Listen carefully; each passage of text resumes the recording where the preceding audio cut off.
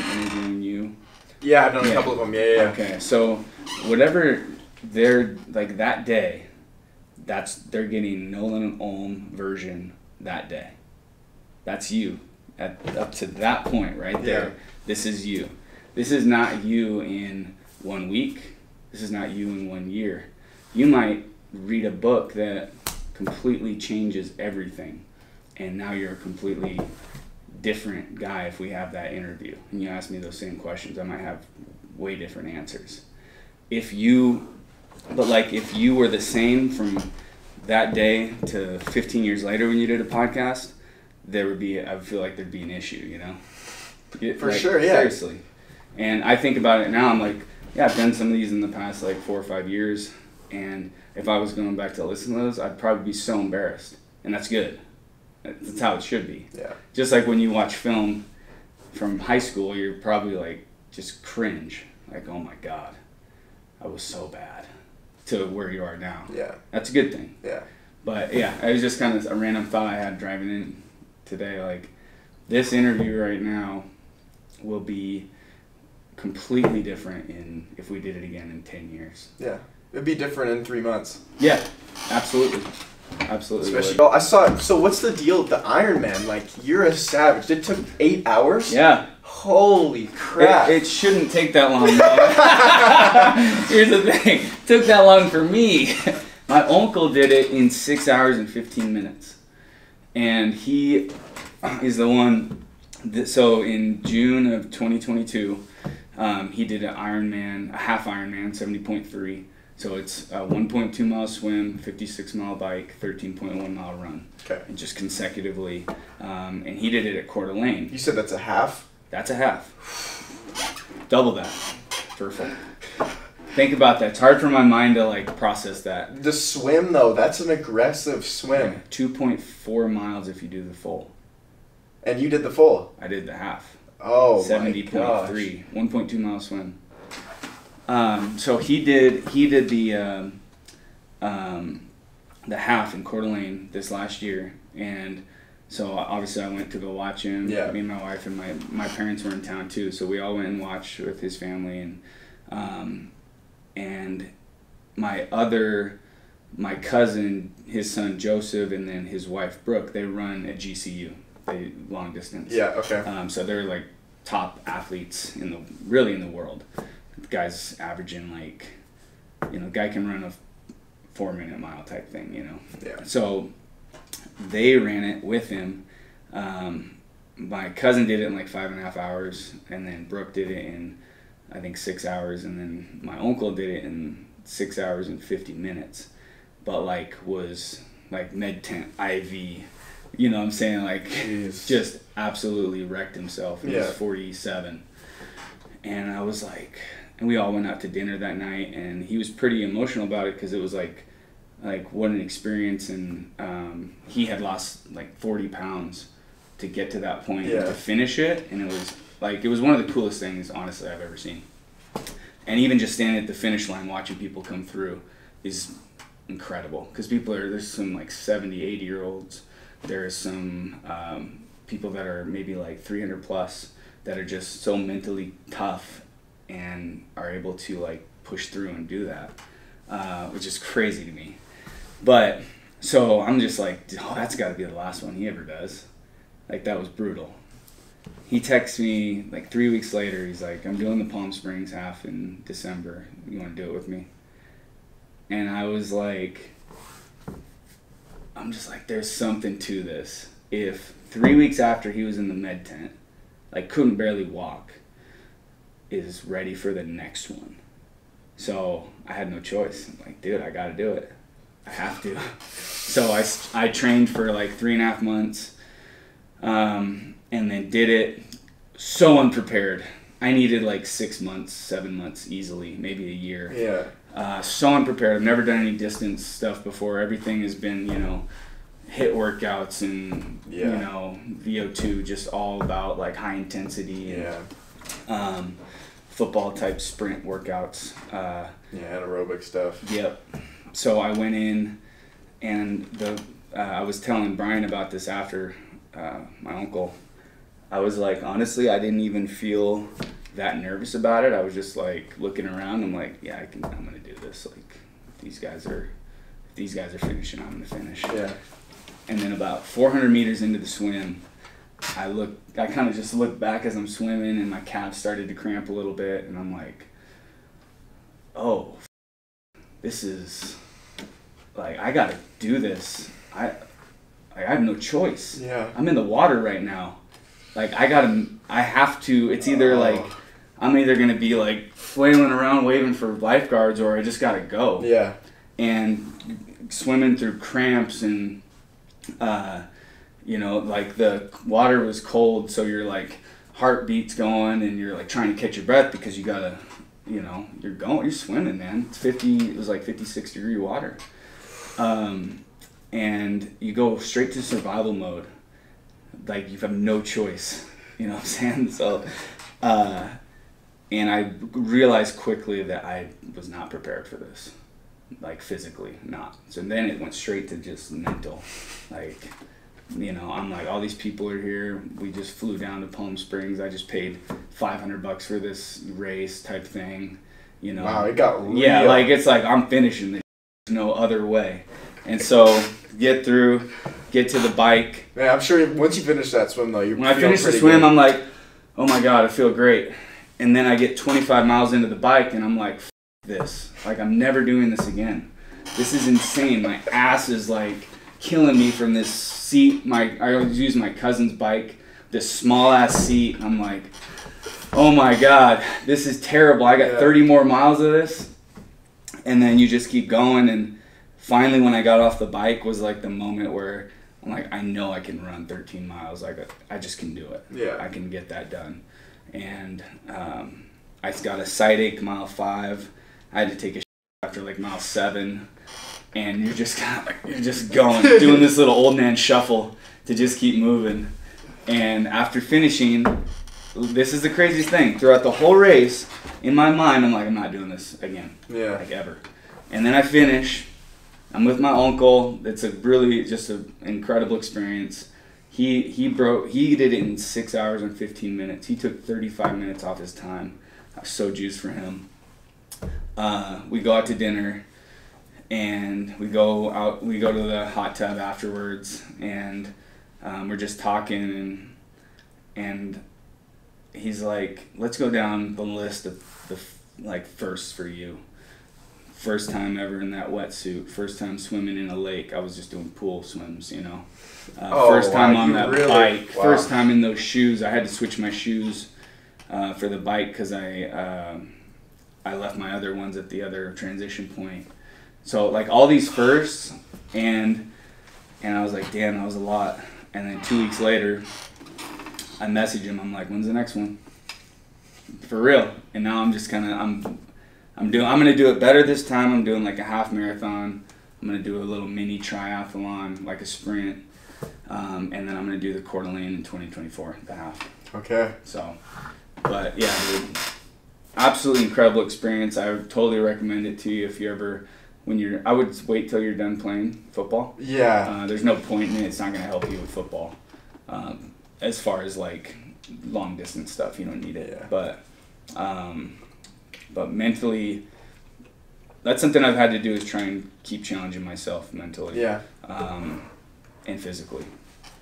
Because that's what you lose when you're done with the game. There's nothing like the locker room after a win, is what I've noticed. Or nothing like getting a sack in front of, 60,000 people and solely just eyes on you with the roar. It's like that jolt of like, it's like a drug, and it's for 10 seconds, and then it's like, all right, let's go get another one. Let's work for weeks and months, maybe years, to get that feeling again or whatever. And when you lose that,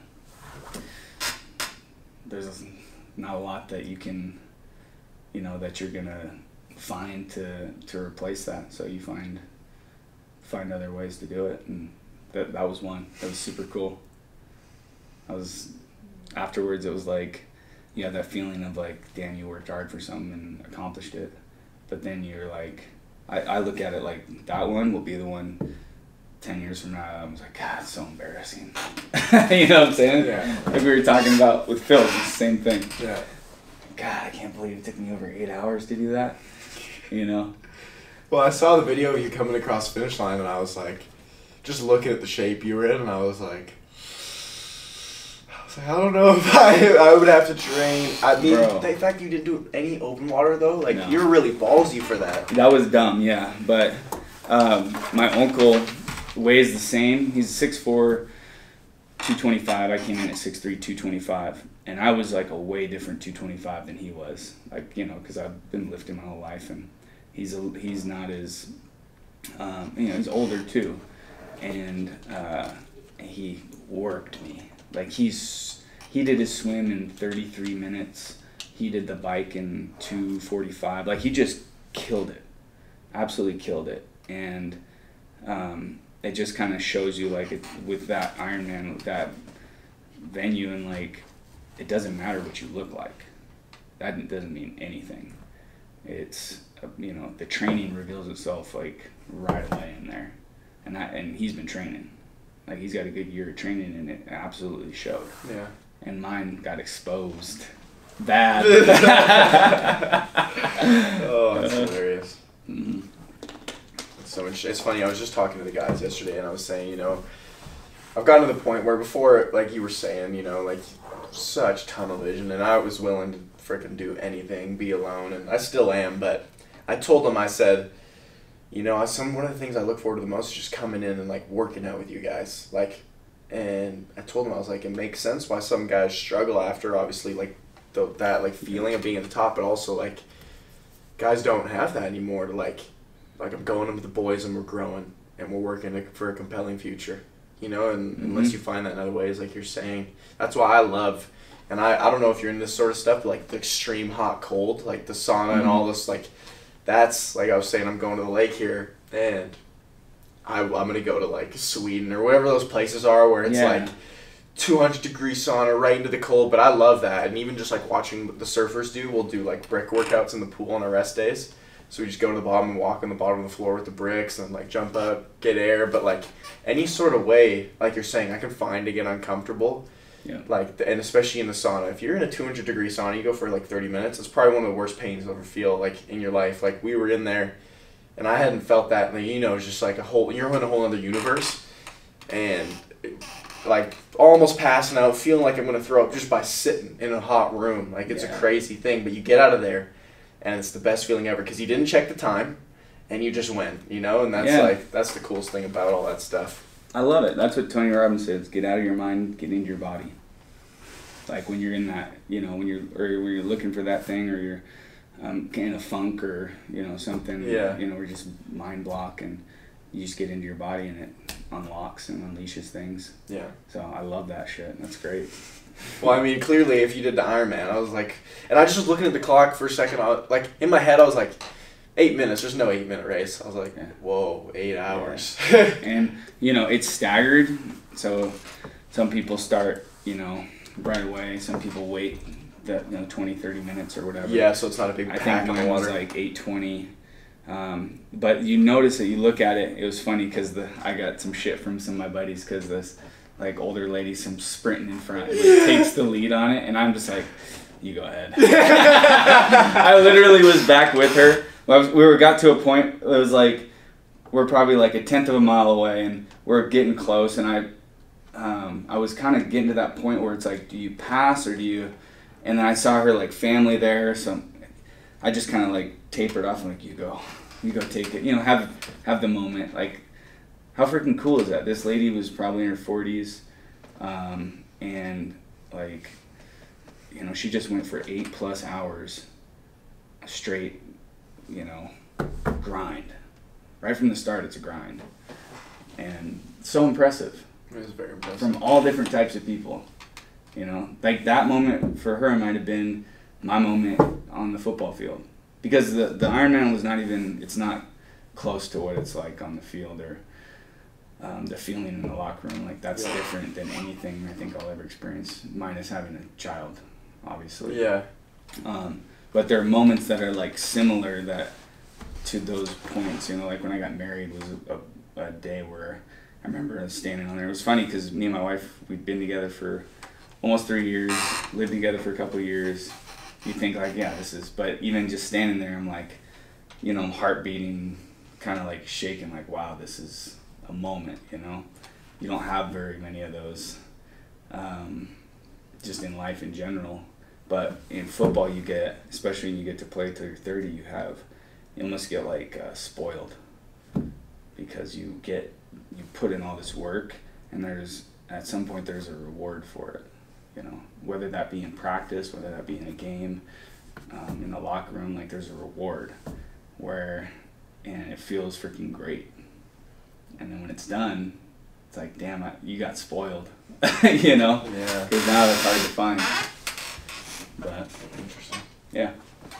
Okay, so let's talk a little bit about like Provision, and this is one thing I was thinking about coming in here, like, because so I listened to an old podcast, and before I even came here, I knew who you were, because I looked up like Eastern legends and just wanted to like hear from you guys and stuff, and you know, you were a UPS driver for a little bit, you coached at a high school for a little bit, right, when you were done playing, so like, what was kind of that journey, and was Provision always something that you kind of wanted to create?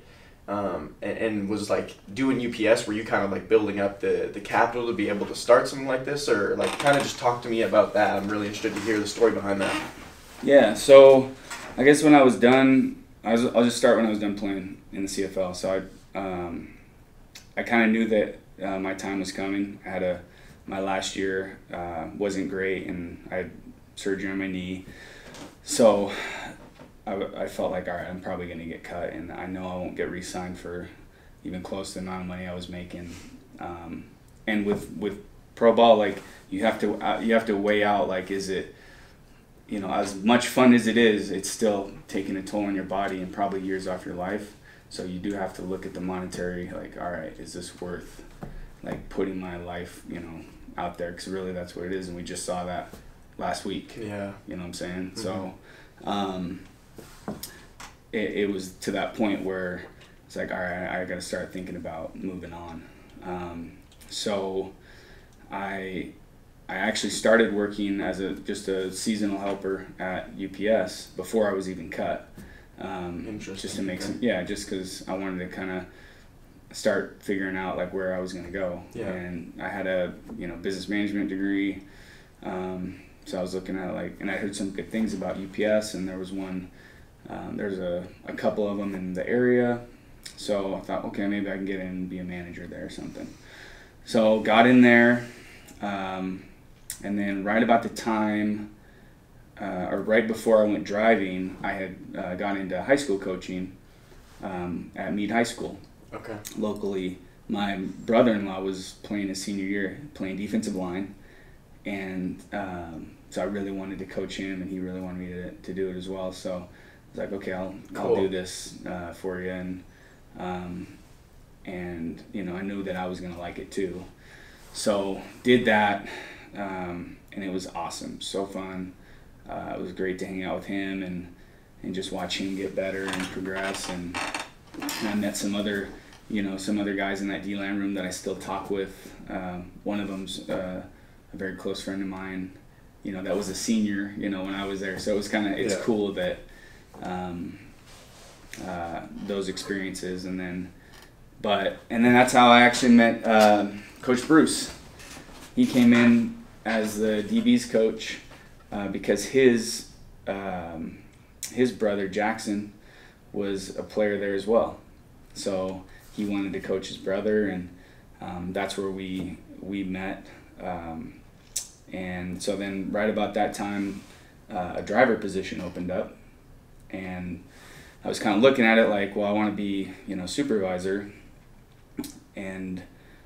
but they were like, if you get this driver position, like you'll make just as much as a supervisor, but you'll be able to get into a role in management way easier with that experience. Yeah. Because that's kind of like at UPS, it's like driver is the top of, as far as like in labor and being part of the union, that's like the top position. Yeah.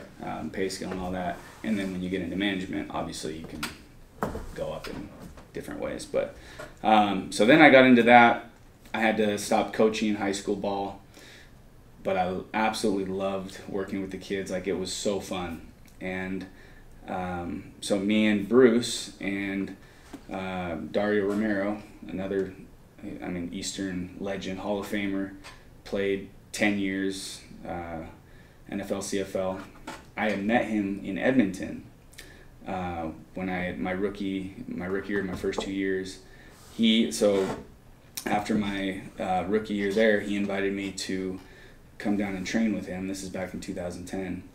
And so I trained with him in the off season, like learned how to train.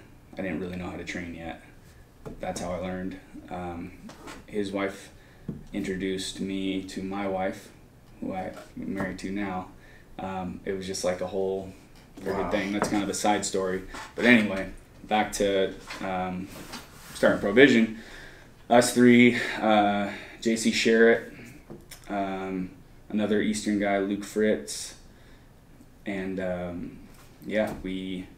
Jake Hoffman, another Eastern guy, and we all, we started this thing. We've had multiple coaches that have come in and out, just depending on if they're living in Spokane, if their job's letting them do it. But that was kind of the guys where we started this, and we're able to reach not just one team but every kid. And that's the coolest part about it. Is even in the past we've had kids from Lewiston, it's a 2-hour drive. Wenatchee, it's 3.5-hour drive. We have kids now from Montana, 3-hour drive. Priest River, just like everywhere, that are coming to get this work and learn from guys that have done it. And really, like, the football part of it is cool, but that's not really what it's about. It's about everything pretty much other than that.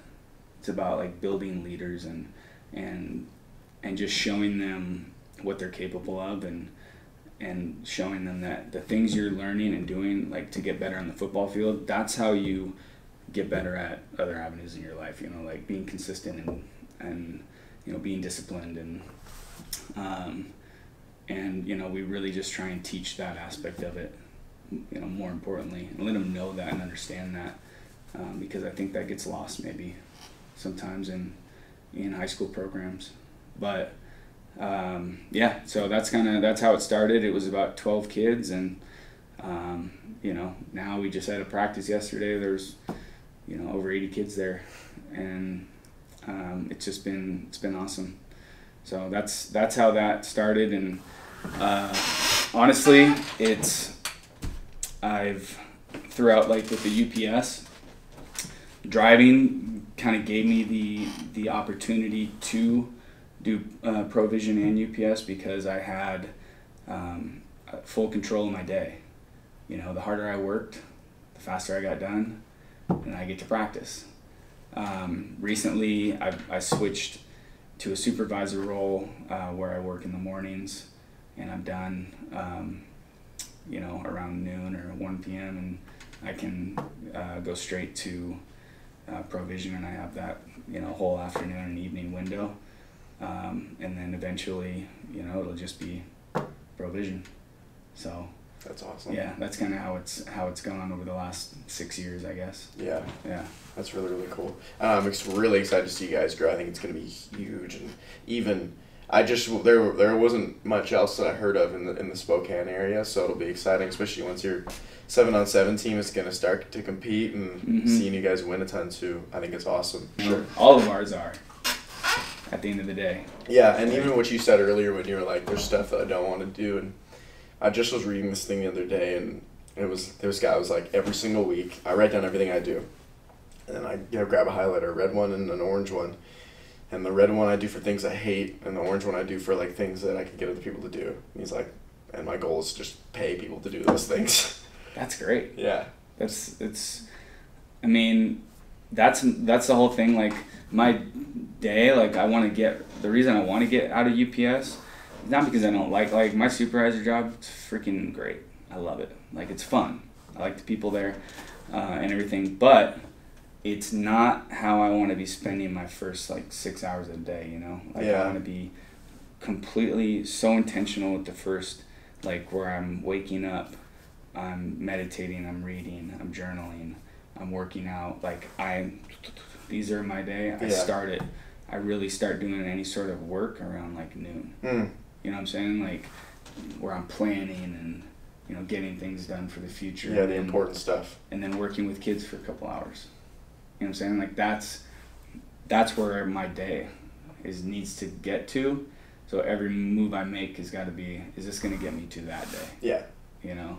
Wow. Because our time, like literally doing, you know, 8 hours of that type of work, and if you were getting to a point where you were working 2 hours a day or, you know, by your own choice, and that makes your entire money for the year, you know what I'm saying? Like, you can do that. Yeah, absolutely. It's just, how are you, you know, those steps towards it? Is it going to take more of your time to do it or less? Yeah. I'm a fan of the less. Me too. I'm on the same, like, and that's what I've realized, like, well, obviously, time is the most valuable thing, but I really started to be like, okay, I need to increase my skills, because if I have more skills, I can create value for other people, and if I can create value for other people, then I can make more money, and then I can make more money to pay people to do the things that I don't want to do, because I just want to do what I do best and then pay everyone to do the rest. Like, that's really it. And yes. Yes, exactly. Yeah. Exactly. And you're definitely getting there. I'm trying. No, I'm sorry. I am.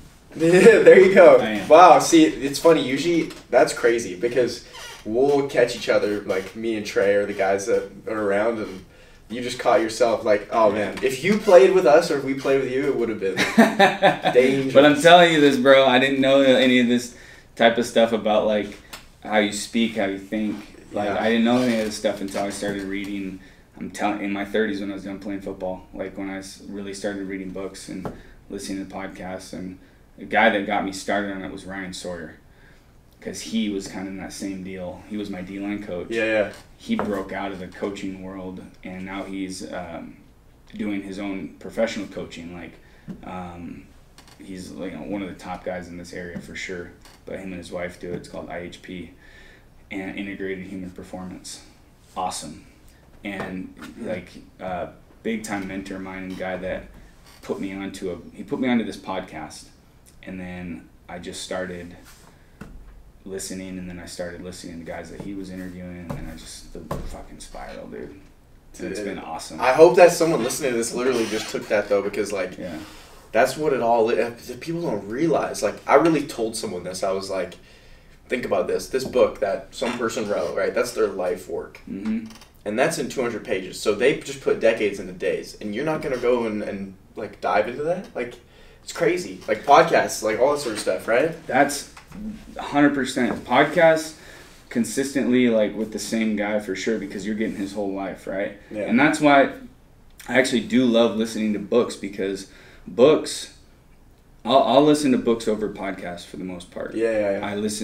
Mostly I just listen to books, and now I'm kind of just hooked on your podcast. I just listen to that when I'm not reading a book or in between books, or and because like you said, they spent so much, like they dedicated an entire day maybe to a page on that book. Yeah. Like they spent so much time and effort into that thing. Like there's going to be so many nuggets that I can get from that, and it's not just off the cuff, it's like they put a ton of time into that.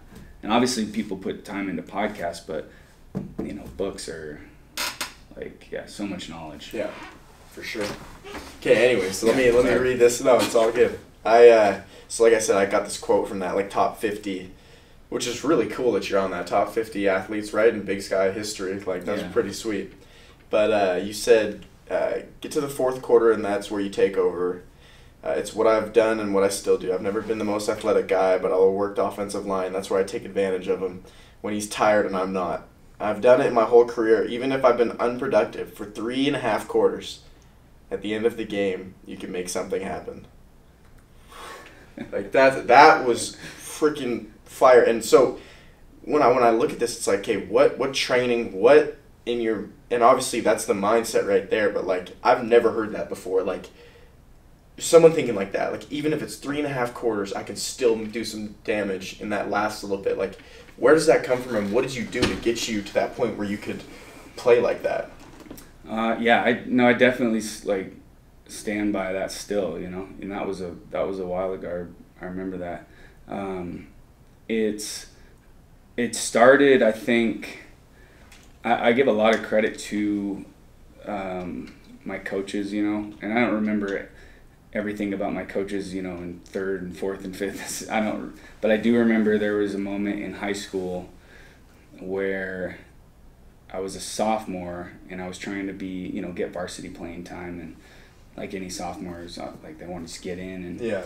And I remember, and my head coach was very demanding and very structured, and we had a great, great culture there, and it was good. Like, I feel very blessed to walk into that. But I remember like conditioning at the end of practice, and it's really about who wants it, right? I see a lot of things now, like it's not helpful, it doesn't help. You know, a lot of people say that, and I'll never say, I'm not a black and white person at all. It's like, all right, you know, I'll say, okay, maybe that's right. But I do know that at the end of practice, after a long practice and you got a condition, it is about like who wants it. And I remember I was a sophomore, a lineman, and I was finishing first.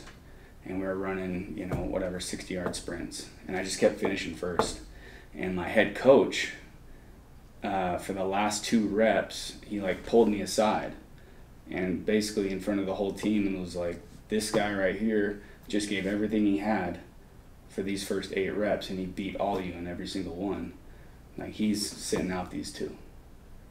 And, you know, I wasn't, at the time, I wasn't like, oh, no, coach, let me get the 2. I was kind of just in shock, like, wow, me just giving that extra effort, I just got kudos from my head coach. And as a sophomore in high school, that's a big deal to get that. And yeah. The fact that I still remember, that was 20 years ago, over 20 years ago, still remember that moment. And it had nothing to do with the game or anything, but I think that for me, it locked in my head, like, I'm going to be rewarded for giving everything I have and pushing myself a little farther than I think I can. And that stuck with me. And so, like, as far as conditioning throughout my entire career, I've always made it a point to be at the top. You know, if we're coming back, even in the pros, we're coming for the 300-yard shuttle conditioning where you run 2 of them with a 2-minute break. Yeah, and they're checking your heart rate and, you know, how fast you can recover from it, and you know, always just being in the top 3, top 5 on the team as a lineman. That's crazy. You know, like that was kind of just something that I knew for me personally, if I'm at the top, I'm going to make it. I'm going to be able to make some more plays. I'm going to be able to make this team. And, you know, it worked. So, you know, does it work like that for everybody? You know, everyone's different. But for me, that's the way it worked. And I hold true to that quote, too. I was definitely not the most talented, athletic guy ever on any of the teams I had. In fact, I would say I was never the best D lineman on my team as far as athletic ability ever on any team.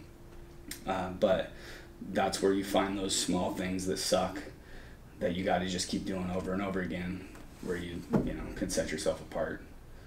So yeah, so talk a little bit about that too, though, because it also, like, another article, I can't remember which one it was, but it said, like, it was like someone said, or you said, that it was like pretty like bad your freshman year, and you got kind of like thrown into the mix, right? Like, because of injuries or something, you played as like a true freshman, right? Mm-hmm. So how, and then obviously, like, that's the thing we share in common. Like, even when I first got here, it was horrible. Like, it was atrocious, but you know, we figured it out. So what led you to figuring it out, and like, what led you to not be discouraged when, you know, you just were watching the film, and I'm sure you're just like, Jesus, who is this, you know, like.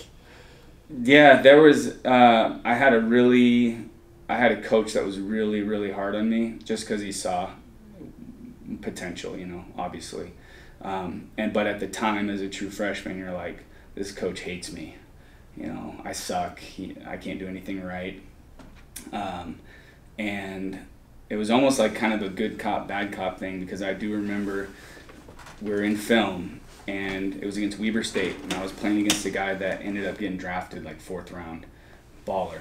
And I was, you know, I'm 18 years old, 200 pounds, and I got him a few times on a pass rush, got a QB hit, and I'm just like, all right, this is my time. Like, this is the play. I'm gonna get some kudos from coach. Like, this is sweet. I'm watching it. I'm feeling good. I think one of my D linemen was like, hey, nice rush. You know, we're in meetings, and then my coach just rips into me because I think I took an inside move, and he's like, if you don't, you know, if he keeps the ball and runs, he's gonna get contained. And he was just so nitpicky with it. And I'm just like, I can't win. I finally make a play, and I get yelled at for it. Like, I haven't been told good job once this year. This is week 6. Wow. You know, and I'm 18, so I don't have big picture thinking whatsoever. I'm just right there in the moment. And Coach Enna at the time was an assistant, a defensive assistant, and he was in our D-line room that year, my freshman year. And I remember him pulling me aside, and we just had a talk down the phase hall.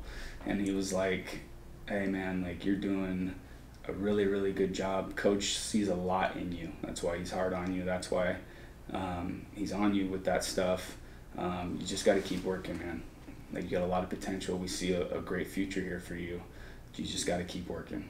And that, I still remember, you know, that sticks with me, like, that moment, because nobody else was saying that to me. I haven't made those connections yet with my guys, you know, that I still have connections with now. Yeah. Hadn't made those yet.